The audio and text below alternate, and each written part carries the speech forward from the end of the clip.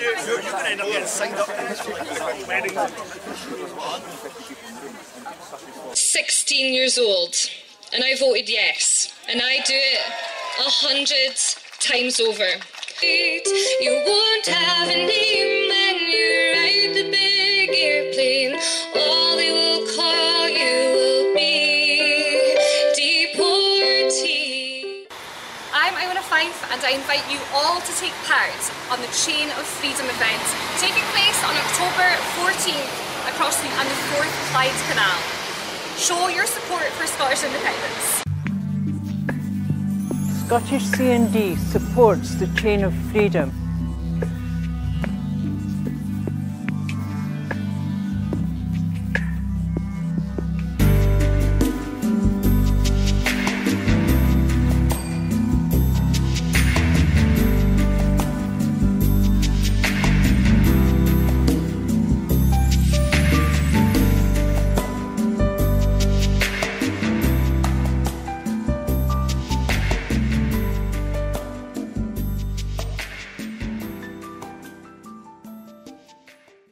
But I've got a particular interest which is in nuclear disarmament, and it's all part of how we look forward to what kind of Scotland we want to have when it's independent. Because Scottish C&D as an organisation, we're in support of Scottish independence, because so many of the reports that we've produced have indicated that through Scottish independence that is the easiest and fastest way for the UK to be rid of nuclear weapons. I represent an organisation called Nuclear Free Local Authorities in Scotland, and I've travelled to Europe this year to present the case for all local authorities and all organisations to ask their pension funds not to invest in anything that is nuclear power or nuclear weapons. Two obvious pathways to removing Trident from the Clyde. The first is that the UK government determines to do so. Now they've shown no indication, I don't think that's a realistic prospect, so the obvious pathway to do so is by becoming an independent nation state. And indeed, you know, this was one of the reasons I joined the SNP. Scottish C&D supports the Chain of Freedom. Our country is the site of the United Kingdom's nuclear weapons.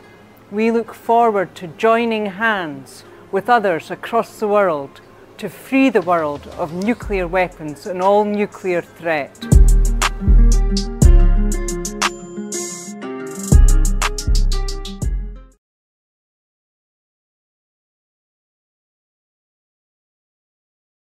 On the 9th of November 1989, I was in Amsterdam. I heard on the radio news that the border gates in the Berlin Wall had been opened, and that floods of West Berliners were travelling freely into East Berlin, and that torrents of East Berliners were streaming into West Berlin. This film was taken by Manfred Krallenberg. You can view the whole of it on Wikipedia. It shows ordinary folk finally winning a battle for freedom.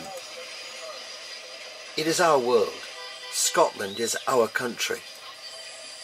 On the 14th of October 2023, there is an opportunity for you to take part in an historic event. The Chain of Freedom.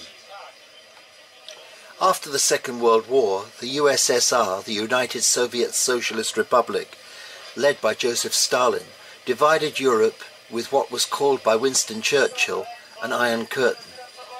In 1961, the Berlin Wall was constructed, a physical manifestation of the divide East and West. The western part of Europe, through a series of treaties, 1948 Brussels, 1951 Paris, 1958 Rome, built into the 1987 Single European Act, a united Europe. The discontent in the USSR finally led to masses of ordinary people demonstrating for something better. At about 22:45 on 9th November 1989, Harold Jäger, commander of the Holmberger Strasse border crossing, yielded, allowing guards to open the checkpoints and letting people through with little or no identity checking. This is a picture by a man called George Lewis. It's a part of the Berlin Wall known as the Death Strip. It was taken in 1977. I took this photograph of the Brandenburg Gate in Berlin in 1981. You can clearly see the wall in front of it. Watch Stephen Flynn, the SNP leader in Westminster, talking to people in Kilmarnock. Understand from what he says that it is you and I who have the power to change things. Like those who marched and pulled down the Berlin Wall to be free of the USSR, we Scots can gain our freedom from the United Kingdom. And I'm quite like to see them get elected. No, to be serious, look, I think this is a very important point to perhaps finish the night on, and it's very apt. I'm only standing here because of the folk who come and chat close with me, who leaflet for me, who put survey cards out for me, who go and speak to the pubs for me, who stand on stalls, who speak to their neighbours, who make that positive case for the SNP and positive case for independence. We often talk in the party, and it actually annoys me a wee bit about standing on the shoulders of giants and pick out politicians.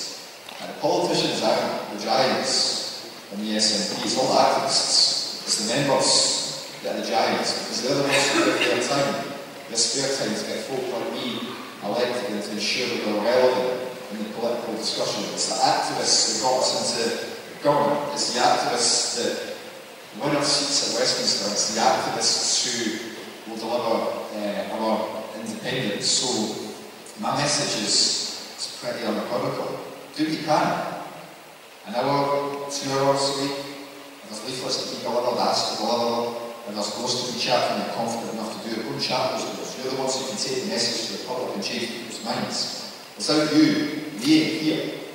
Without you, you're lying. You are the ones who will deliver change, and we'll just try and do our best by you whenever we can.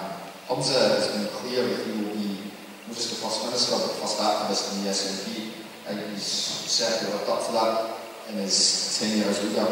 And when we go into that general election, I hope that each and every one of you stand shoulder to shoulder with us.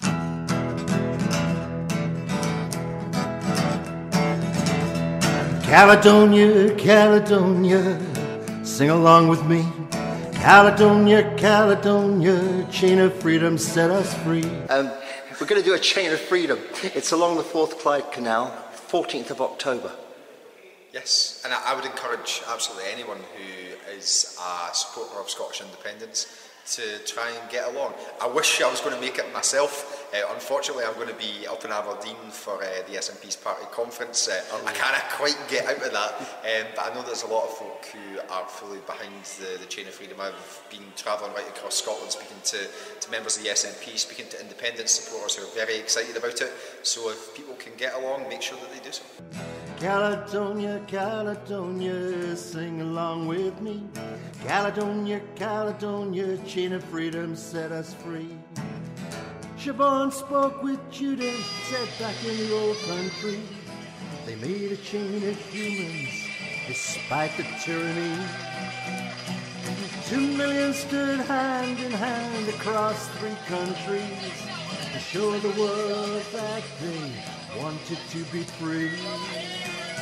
And I would encourage absolutely anyone who is a supporter of Scottish independence to try and get along. Caledonia, Caledonia, chain of freedom, set us free.